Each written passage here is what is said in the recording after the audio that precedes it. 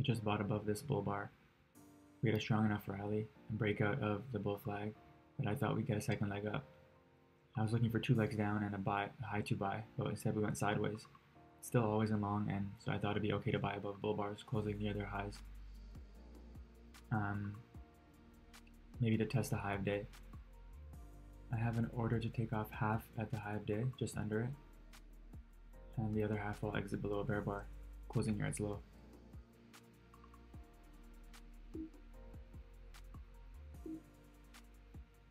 I ended up exiting when this bar closed near its low with the big tail on top. I was treating it like a second entry sell, so I just exited when it traded below it.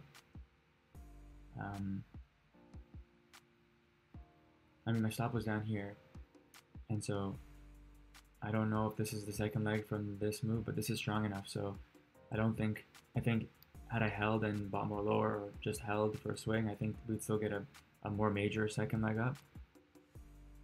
But that's not the kind of entry bar I wanted to see, so I just exited. I lost $1.50 or $1.40.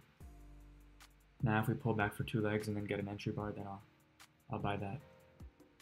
So I just wanted to mention a few things about my trade here and the day overall. This bar here, so I missed this whole move up, and my reason for missing it was that on this bar it was 3 pushes down, but it didn't quite get to this low here.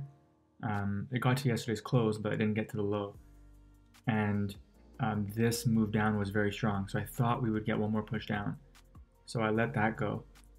And then even on this bar, once we did get the second push down and we got to this low, there was a small tail on top, and it was after 3 bear bars.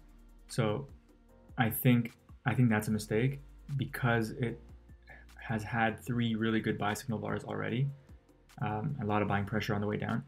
So I think this is definitely a buy that I missed. And if not this one, then buying this close or something on the way up because of the context. And I missed all of these. And so once I bought up here, I already felt like I was buying a little bit too high and that we might have to pull back. So because in my head I was looking for a buy down here for a target up here at this line. Here. So I was looking for a target here from the buys down here. And once we got up, I was kind of mixed between, I think we're going to get a second leg up, but we're already at the target. So I didn't quite know how I wanted to manage it. And once we didn't get up to a new high and just got this big tail on top, I decided to exit. And eventually we did get 3 pushes up, pulled back, and then got a new high up here. But I wouldn't have sat through all that.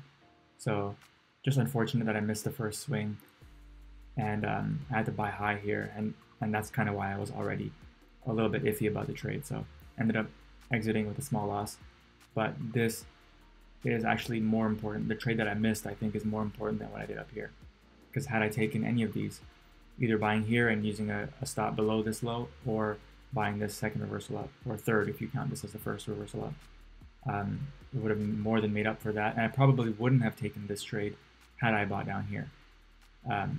So I think I was already feeling bad about missing the main trade, and so I probably forced that one a little bit.